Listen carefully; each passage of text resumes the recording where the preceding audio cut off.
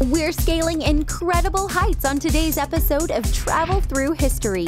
We visit a civil engineering wonder on the border of Arizona and Nevada. You know it as Hoover Dam. This massive structure not only attracts about 1 million tourists each year to take in the overwhelming sight, it is also a functioning hydroelectric power plant that works to create environmentally friendly power to Nevada, Arizona, and parts of California. We'll take a peek inside the Arizona powerhouse and learn what makes Hoover Dam such an important piece of American history. Then we'll speak with a professor who knows everything there is to know about America's favorite dam. Many men lost their lives during the construction of it during the Great Depression, all for the hope of developing an area of the country that was a bit sparsely populated at the time. Next, we'll give you an all-access pass to a tunnel that was built right into the canyon wall.